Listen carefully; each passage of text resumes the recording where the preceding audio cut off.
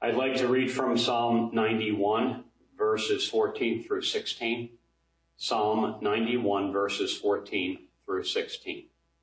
Because he has loved me, therefore I will deliver him. I will set him securely on high, because he has known my name. He will call upon me, and I will answer him. I will be with him in trouble. I will rescue him and honor him. With a long life I will satisfy him and let him behold my salvation. Let's have a word of prayer. Gracious Heavenly Father, thank you that these are promises to each and every other believer. And we thank you for this. We pray in Jesus' name. Amen. At this time, Jane is going to bless us with special music.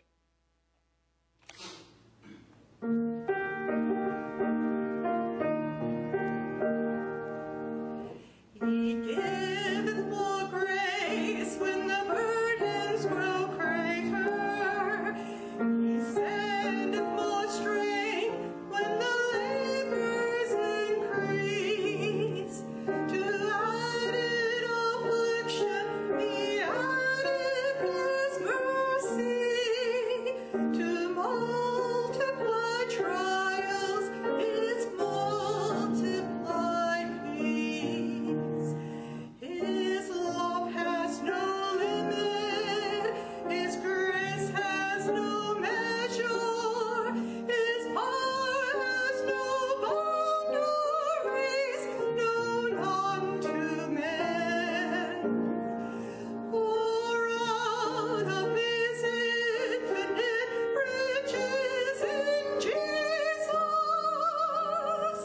he giveth and giveth and giveth again.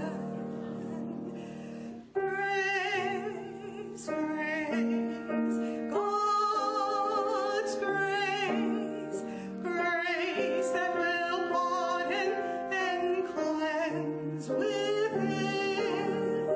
Grace, grace, God's grace, grace that will pardon and cleanse within. Great is thy faithfulness, O God my Father. There is no shadow of turning with thee. Thou changest not, thy compassions they fail not. As thou hast been, thou forever wilt be. Great is thy faithfulness, great is thy faithfulness. Morning by morning, new mercies I see. All I have needed, thy hand hath provided. Great is thy faithfulness, Lord, unto me.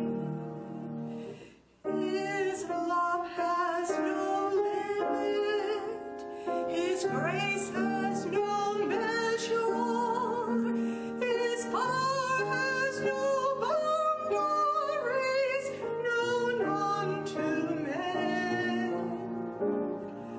For out of his infinite riches in Jesus, he giveth and giveth and giveth again. Amen. I'd like to read from 1 Corinthians chapter 2, verses 1 through 16. 1 Corinthians chapter 2, verses 1 through 16.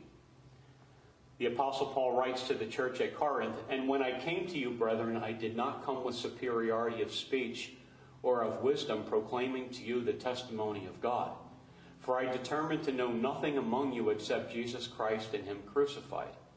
And I was with you in weakness and in fear and in much trembling. And my message and my preaching were not in persuasive words of wisdom, but in demonstration of the Spirit and of power, that your faith should not rest on the wisdom of men, but on the power of God.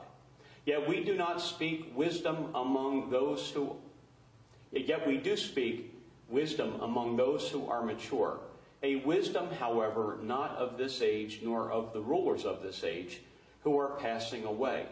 But we speak God's wisdom in a mystery, a hidden wisdom, which God predestined before the ages to our glory.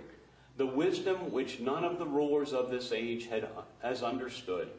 For if they had understood it, they would not have crucified the Lord of glory. But just as it is written, things which eye has not seen, and ear has not heard, and which has not entered into the heart of man, all that God has prepared for those who love him. For to us God has revealed them through the Spirit. For the Spirit searches all things, even the depths of God. For who among men knows the thoughts of a man except the spirit of the man, which is in him? Even so, the thoughts of God no one knows except the Spirit of God. Now we have received not the spirit of the world, but the Spirit who is from God, that we might know the things freely given to us by God. Which things we also speak, not in words taught by human wisdom, but in those taught by the Spirit, combining spiritual thoughts with spiritual words. But a natural man does not accept the things of the Spirit of God, for they are foolishness to him, and he cannot understand them because they are spiritually appraised. But he who is spiritual appraises all things, yet he himself is appraised by no man.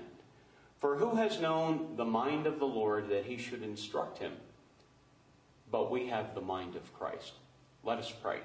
Heavenly Father, we bless you and thank you for this incredible passage of Scripture. And we pray that you would give us understanding through the power of your Holy Spirit, as only he can give to us. And we pray in Jesus' name, amen. Good morning, folks. I'd like to build on the messages from the last 2 weeks. Let me refresh your memory. Easter Sunday, we looked at Colossians chapter 3, verses 1 through 4, and I spoke to you about how God has raised us and seated us in Christ. Last week, we looked at Romans chapter 5, verses 1 through 5, and we talked about the results of being justified by faith in Christ, by God's grace through faith and not works, and how God gives us his peace. And now we have the hope of the glory of God. This is how God sees the believer: justified, raised, and seated in Christ. Now, years ago, I heard someone say there are 4 ways that we are seen: how we see ourselves, how others see us, how we want others to see us, and how God sees us. And how God sees us is what matters most. It is also true that there are many different ways to think. We can think positively, we can think negatively. We can think that the glass is half full or half empty. We can think for the here and now, in the present, or we might be thinking in regard to the future.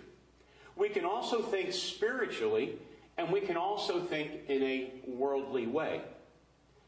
Now, Proverbs 23 verse 7 says, "As a man thinks, so he is." So our thought process is critically important. And there's many, many different ways to think. But for the Christian, there is only one way we should think, and that should be thinking biblically. We should be thinking with the mind of Christ. So this morning, what I want to do is I want to explore what it means to have the mind of Christ. In 1 Corinthians chapter 2, verse 16, Paul says that believers have the mind of Christ. It is how God sees us, and it is also how he expects us to think. I alluded over the last two messages to us having the mind of Christ, but I really did not fully explore this truth. Now, this is an incredible statement that we ought to all be enthralled with. I want you to think about this for a moment. Believers have the mind of Christ. We can think like he thinks. What a tremendous spiritual tool in the arsenal that we have, that God has given to us. And this is a truth that we should all thoroughly seek to know and to understand more about. Now, in order for us to do this, it's necessary first for me to lay some spiritual building blocks to get there. Perhaps you've heard the term agnostic. An agnostic is a term that refers to someone who says that God is not knowable. That's totally different from an atheist. An atheist says that there is no God. But an agnostic says that they believe in God, in a God, but that he's not knowable.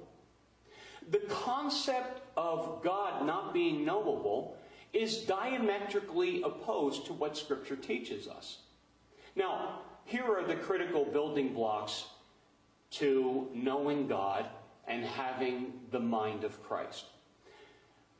God has made himself known in the person of Jesus Christ in the incarnation. The Son of God enters history and time. John chapter 1 verse 14 says, "The Word became flesh and dwelt among us, and we beheld his glory. Glory is the only begotten of the Father, full of grace and truth." The Old Testament scriptures pointed to that prophecy and that truth of Messiah coming. And so the law and the prophets spoke of Christ's birth. They spoke of him coming into the world. When we come to the New Testament scriptures, they explain to us the significance of Christ's life. John tells us in John chapter 1 verse 18 that Christ is God's revelation to us. He makes God known to us. John also tells us in 1 John chapter 1 that he was an eyewitness of Christ, an eyewitness of the word of life. Jesus tells his disciples the night before he died that he would send the Holy Spirit who would convict the world concerning sin, righteousness, and judgment. John chapter 16, verse 8. So Christ dies. 3 days later, he resurrects from the dead. 40 days later, he ascends into heaven, and he sends the Holy Spirit at Pentecost. Acts chapter 2. Peter, after all these events, years later, goes on to tell us that no prophecy of Scripture is man's interpretation, or did it have its origin in men, but that it was given by the Holy Spirit to men. So God is the author of Scripture, and also men have authored Scripture. So we have dual authorship, but the mind and the thoughts and the words and the concepts come from the mind and the heart of God to the writer of Scripture. The Apostle Paul further states in Galatians chapter 1, verses 11 and 12, that the gospel of Christ is not man-made, but that it came by revelation of Christ to him. So the Holy Spirit of God and the Holy Scriptures are critical components to possessing the mind of Christ. And so it works like this. When a person accepts Jesus Christ as their Savior, the Holy Spirit of God comes into that person's heart. Christ takes up residence in that heart. And they are born again unto a living hope because they've responded to the message of the gospel of Christ. And so as a result of all these things, therefore, one possesses the Spirit of Christ, and therefore they belong to him. Romans chapter 8, verse 9. If a person doesn't possess the Spirit of Christ, they do not belong to him. Now, as a believer receives Christ and possesses the Holy Spirit and possesses Christ, now therefore they possess the mind of Christ. Now, let me quickly touch on the conditions at the church at Corinth. In 1 Corinthians chapter 2 passage, we need to understand that Paul is writing to a troubled church. And it's a worldly church in its understanding of the gospel.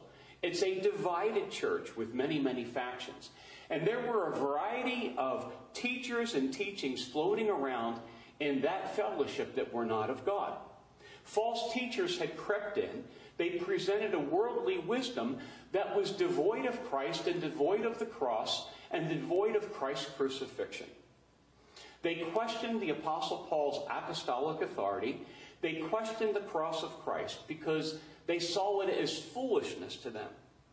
And so what they were doing is they were undermining the gospel and upsetting the faith of some believers. This is why Paul writes in 1 Corinthians chapter 1, verse 18. He says, "For the word of cross is foolishness to those who are perishing, but to us who are being saved, it is the power of God." So Paul writes to the Corinthian believers to set the record straight and to present afresh to them again that Christ is the wisdom and the power of God unto salvation. And he reminds the Corinthians that he did not come to them with persuasive words. He did not come with a worldly wisdom. He did not run around as this great orator or superior speaker. He gave them Christ. He preached Christ. He presented Christ. He presented the truth of the Holy Spirit and the Word of God regarding Christ. And he relied upon the Spirit of God as he unfolded these things, that the Spirit of God would be the Corinthians' teacher. And he understood that because they had the mind of Christ, that they could comprehend such truth. But like anything else, sometimes people mix truth with error, intentionally or unintentionally, which is what these false teachers did. And this is why the church was a troubled church. Now, here is the essence and the breakdown of the 1 Corinthians chapter 2 passage. There's two kinds of people. We have saved and unsaved. We have spiritual and the natural man. That is the person without the Spirit. We have those who have the Spirit of God and those who do not have the Spirit of God. And that leads to two kinds of wisdom. A worldly wisdom or a heavenly wisdom.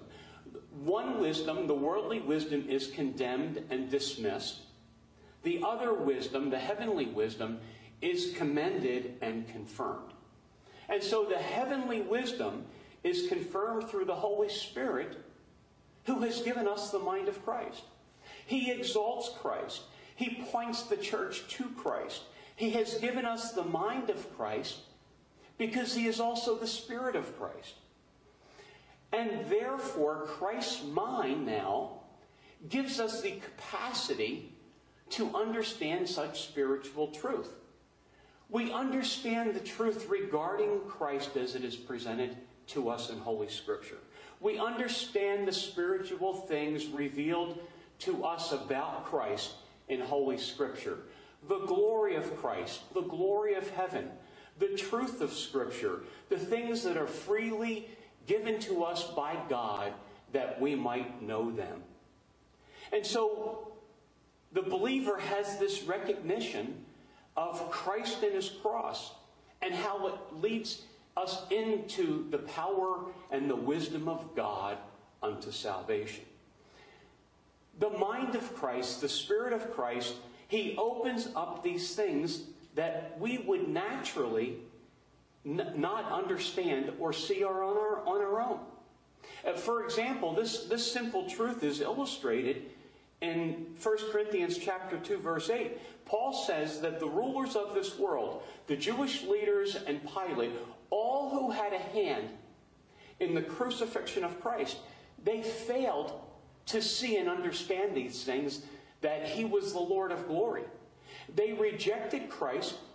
They rejected his truth. They rejected his wisdoms and his teachings. And so they embraced the worldly wisdom with a worldly outcome. They crucified the Lord of glory. The Apostle Paul says if they only knew what they were doing, they wouldn't have done it. But they did not understand and they did not see. So these are all the spiritual building blocks that we put in place here to lead us to these questions. What is the mind of Christ? What are we to look for? How do we recognize it? The mind of Christ is a mindset. It is the result of having Christ in our heart. It is the result that comes from having the Holy Spirit. And it comes also off the pages of Scripture. And the mind of Christ gives us not only the capacity to apprehend these things, but the ability to understand these things and to think like Christ thinks. It gives us the capacity and the ability to know his heart, to discern his perspective, to sense his priorities, to discern his values and his desires, to discern the difference between right and wrong and good and evil, to make good spiritual judgments that lead to godly decision making. His mind gives us his disposition and character concerning a particular matter. How we act, how we are to react, how we are to speak wisdom and truth as he would speak. This is an incredible thing, folks, that God has given to us. And so the Holy Spirit reveals Christ to us. He guides us in the things of Christ. He teaches us his truth. He teaches us by spiritually bringing to life our heart and our mind to see truth and error. And the Holy Spirit works in such a way to establish our hearts spiritually in Christ. And his influence helps us, therefore, to know the mind of Christ, to look at life from Christ's point of view. And as we embrace his mind, he conforms us to the image of Christ. A Christian lady a number of years ago expressed it this way: I know it when I hear it. Her mind recognized God speaking to her heart through a Holy Scripture or through a message, or how God would take the Scripture and give her application to her heart. Jesus said, my sheep hear my voice. My sheep also possess my mind, and they are able to see and to know and to hear and to think and to act and react. And so we have this capacity and ability to hear and to know God and to know his mind. And not only when it comes to salvation, but also when it comes to sanctification, walking in him, living in him, growing in his grace and knowledge. Now here's the caveat or the warning. Just because we have the mind of Christ does not mean that we know all that Christ knows. We are not infallible. No believer and no religious leader is infallible. Only God is infallible. And just because we have the mind of Christ doesn't mean that the mind of Christ is a silver bullet to all the stuff that is in the world. Spiritual growth is not given just because one has the mind of Christ. Why? Because we do not always use his mind. The mind of Christ has to be appropriated. It has to be used. It's like a muscle. It has to be engaged and harnessed and brought to bear. You have to work it. I'll give you a personal example. I am a political junkie. I follow the news and politics very closely and daily. And some of it can really make me angry. And I can feel and say and think and act and react not with the mind of Christ, but with worldly wisdom. I can easily act out in a way where I do not use, harness, or appropriate or bring the mind of Christ to bear upon my thoughts. The result when this happens, my response is not very Christian, and it can actually get quite ugly. So the mind of Christ needs to be exercised.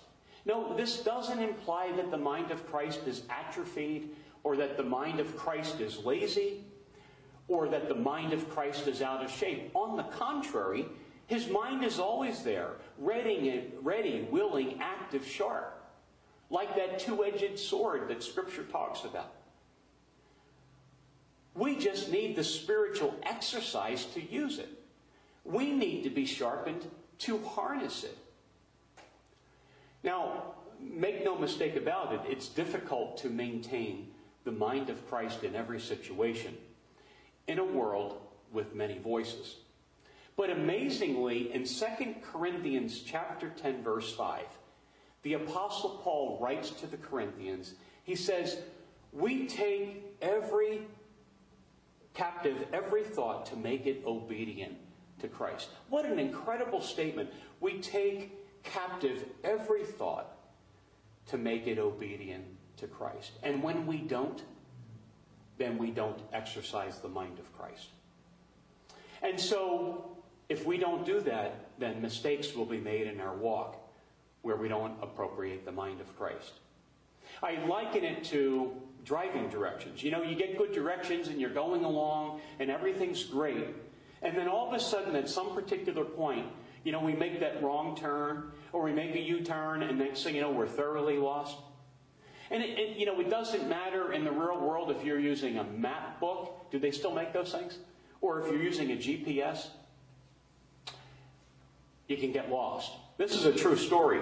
Several years ago, I read of a situation where GPS was taking people to Death Valley. Now, Death Valley is in the eastern part of California, bordering Nevada. And people would use their GPS, and next thing you know, they're totally turned around. They're thoroughly lost because the GPS was programmed wrongly. They run out of gas, and they eventually died because they succumbed to the elements. By way of illustration, the mind of Christ is intended to keep us from wrong turns. The mind of Christ is intended to keep us from going into Death Valley. And so God reminds us of His truths and His ways, and He seeks to keep us from the spiritual error and spiritual deception that the devil and the world would love to put in our path. He helps us to deal with temptations. And so along the spiritual and the pilgrimage journey, there's spiritual markers of pitfalls. And God brings these things to our heart and mind because we have the mind of Christ. Now, clearly from this passage, the Apostle Paul indicated that they were not using the mind of Christ that God gave them. If you take a look at chapter 3, verse 1, Paul says, "Brethren, I could not speak to you as to spiritual men, but as to men of flesh, as to babes in Christ." They were infants in spiritual things. And so they were prone to be led astray because they were not utilizing the mind of Christ. Now, Paul also touches on how the mind of Christ and the spiritual process works in the believer to teach us. If you take a look at verse 13, let me read that for you again. Paul says, "Things that we were given, which we also speak, not in words taught by human wisdom, but in those taught by the Spirit, combining spiritual thoughts and spiritual words." That is key. It's taking scriptural truth and the truth of Christ in a way where God brings it together and communicates such truth to His children. We're on the verge of spring.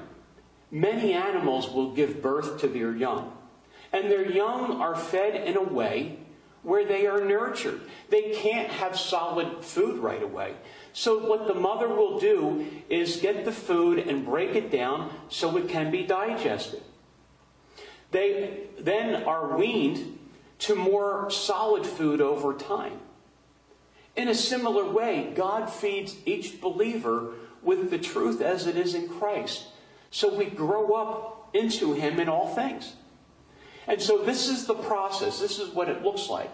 The wisdom of God and objective truth of Scripture is presented. The wisdom of God is Christ. And Christ and Scripture are brought together in such a way where God spiritually breaks it down for us. We are able to digest His truth. We are nurtured in it. We are built up in it, where we become spiritually mature in Christ over time. And what God does is, as He shepherds us, He moves us on to other spiritual objectives in truth and the truth of His choosing that strengthens us in the faith. And so over time, we see a pattern of consistency emerge in Christ. We experience consistency in our walk. As we process the truth of Scripture, we begin to see life as Jesus sees it. I liken it to God weaving this spiritual basket so we can float down the Nile River, so to speak, escaping harm and being delivered like Moses. God weaves it all in such a way where we're protected from the elements and we're able to escape harm and we're provided for. It's a process. It's sanctification. Sanctification is a huge process. We're justified. We're raised in Christ. We're seated. And we're sanctified. We're made holy through the blood of Christ. And so God moves us on from glory to glory. And He begins to change us so we live holy lives. It's a process. It's called sanctification. It's a spiritual pilgrimage. And it's really important not to get discouraged in all these things, because sometimes, we see that we go one step forward and 2 steps back. But we need to understand that in this life, we'll never get all of Holy Scripture. We'll never understand it all, this side of Scripture. But we will get what God wants us to see and to know, so He can bring us along and shepherd us as He shepherds us. Years ago, I had some born-again, believing second cousins, and they lived in Florida. And shortly after I got saved, they came up to visit some other family in the Philadelphia area. And I was a new believer at the time, so I went over and I visited with my Uncle Eck and my Aunt Mary, along with my mother. And I remember asking my Uncle Eck a question about Scripture. And I can't actually recall what that question was or what the nature of the content was. But I asked him a question, and his response, I recall, his response went right over my head. It was like he was speaking Greek or Hebrew to me. Now, I was a young Christian. I didn't know much about Scripture, and I was still trying to find my way. But it demonstrates that I didn't process or get what God had laid upon His heart to answer my question with. And I was actually too embarrassed and too proud to ask him to further explain. But this taught me a very, very valuable lesson. I try, keyword try, I try to listen better. I keep asking. I keep seeking. I keep knocking. I keep going deeper. And this is what God wants us to do.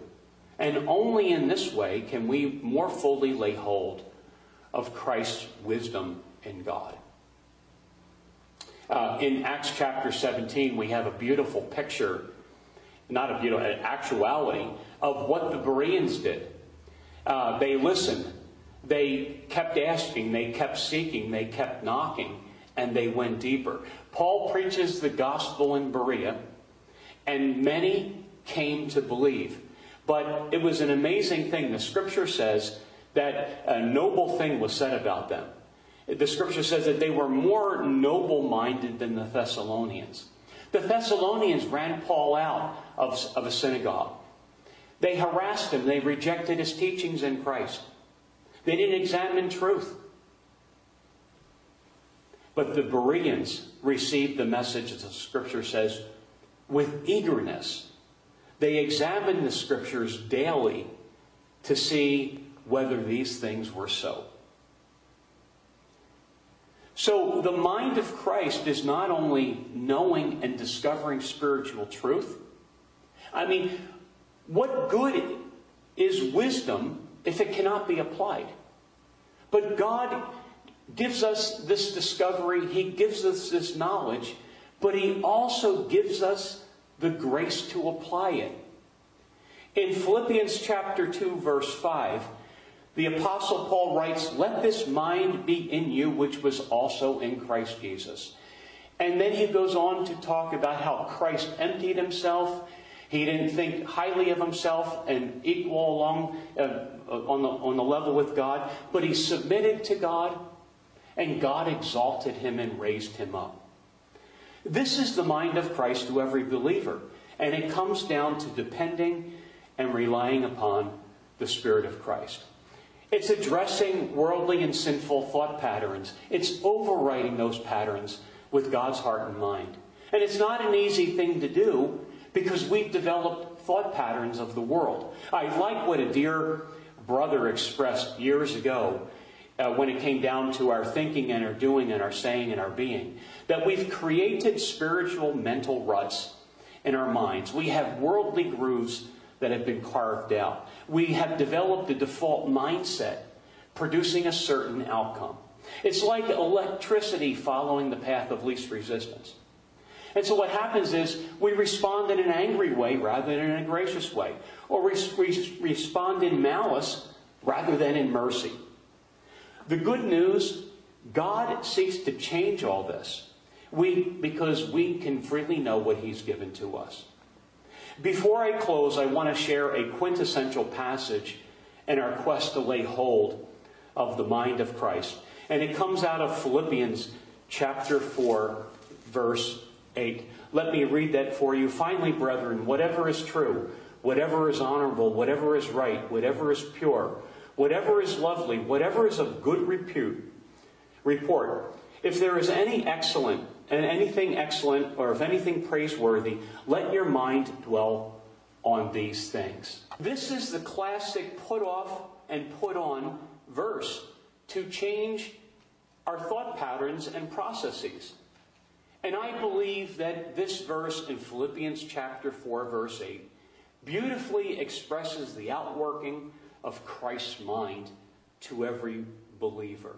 Whatever is true, the mind of Christ. Whatever is honorable, the mind of Christ. Whatever is right, the mind of Christ. Whatever is pure, the mind of Christ. Whatever is lovely, the mind of Christ. Whatever is of good report, the mind of Christ. If there is anything excellent, the mind of Christ. And if anything praiseworthy, the mind of Christ to us.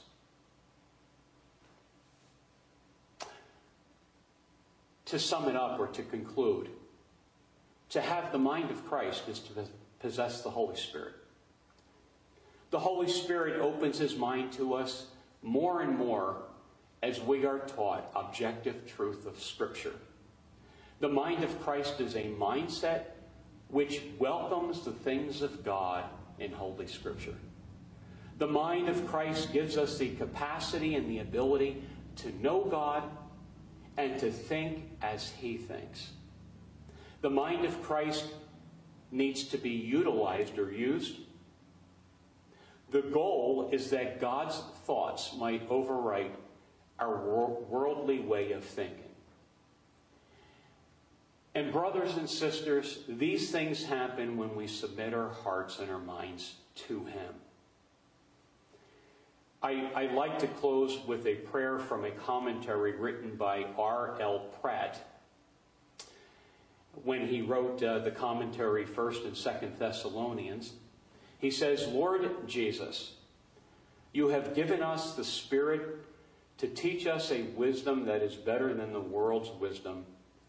Have mercy on us and give us the ability to seek the Spirit's wisdom in all of our ways. Give us the wisdom that comes from you as we deal with the world. and with our brothers and sisters in Christ. Amen. Let's have a word of prayer. Heavenly Father, may we continue to live in your grace and to find the mind of Christ, and that we would seek to embark on that quest like the Apostle Paul, where we take captive every thought. We thank you that you've brought us into this grace. We thank you that we're justified and we're being sanctified, that we've been raised and we're seated in the heavenly places in Christ Jesus. Thank you for such an incredible honor, and thank you that we have been given a beautiful mind, the mind of Christ. And it's in Jesus' name we pray. Amen.